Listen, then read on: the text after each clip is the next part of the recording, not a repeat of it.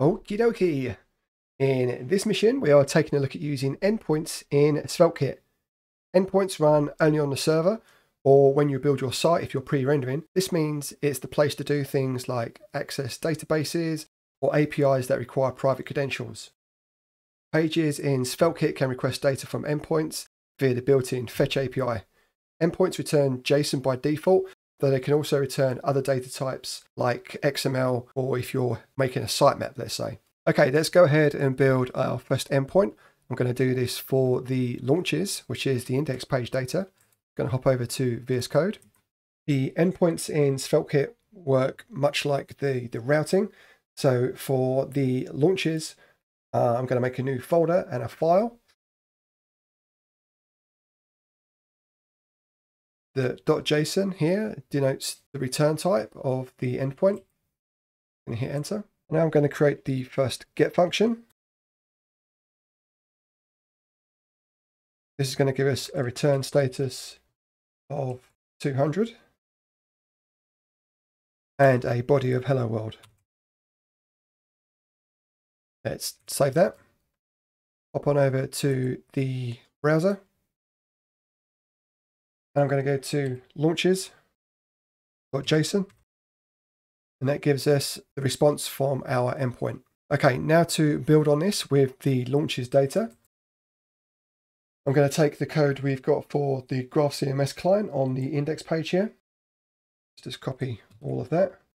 And just have to remember that this doesn't go into a load function, this goes into a get. Go back into here, place this. And this is going to be a get. And we want to return the body. And this is going to be status 200. And spell status properly. Okay, so if we go back to our launches.json, maybe just need to hit refresh here. I have all the launches information from the GraphCMS endpoint. Okay, cool, but why did you just repeat all that code, Scott? As I mentioned at the start of the mission, this is used for when you have sensitive information and you want to hit an endpoint. This will be on the server rather than on the client. So you can't expose any sensitive credentials like keys to databases and such. So what I'm going to do is on the index page now, I'm going to replace this with a fetch. Get rid of all this. Still going to return the launches. This is going to be async load. And now I want to destructure the fetch API, which is part of SvelteKit. And then await the response from the launches.json endpoint. I'm going to put in the endpoint here. Now I'm doing a logic check, see if the response is successful. Then I'm going to destructure out launches from the response.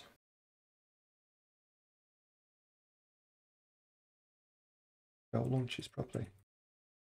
And I'm going to want to return that in the if block here. So now if I hit save and go check out the index page, it hasn't changed. But we are now retrieving this data from an endpoint. So one last thing I want to do before we wrap up this mission is to use some environment variables for the endpoint. So in index.json here, it's not a good practice to be committing endpoints to source control. So that's my bad. What I'm going to do is replace this now and use an environment file. So that's usually denoted with .env.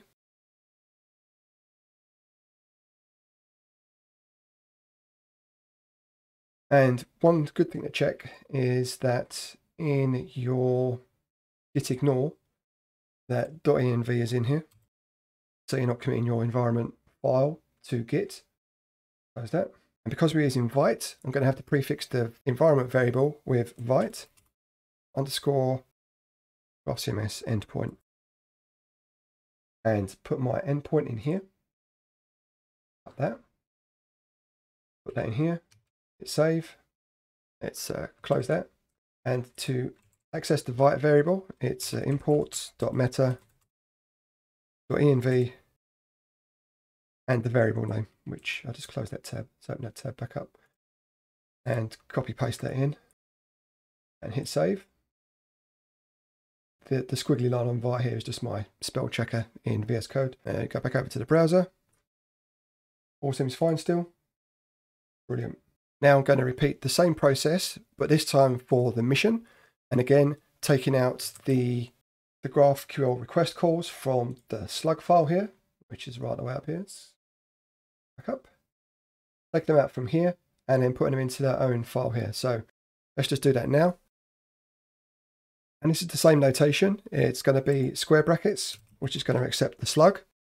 And this is going to be JSON again, and it's a JavaScript file. Create that there.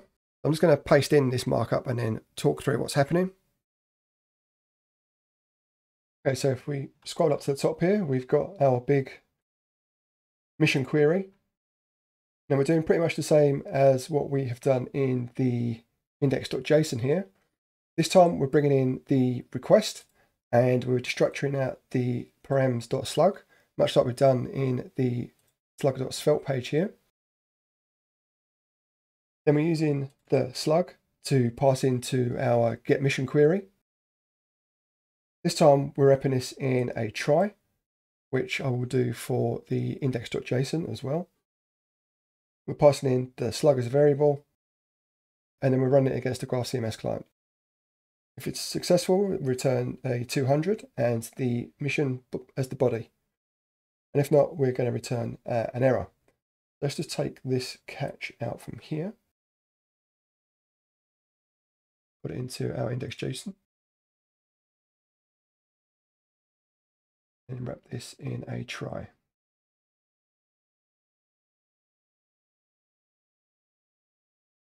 Back on over to the slug.json here. So if I save this, now if I go to mission and pass in a slug.json, I should get the GraphCMS API response here. So let's go over to the browser and let's pick out the slug for this mission.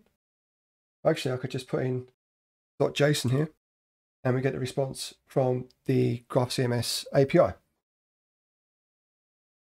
Now I can repeat that same process as we did with the index page. So going over to the index here, let's copy this. And going over to the slug here, and it's just a case of swapping out everything within the context module here, all the way down to here. And replacing this with mission, and this is going to take in the slug.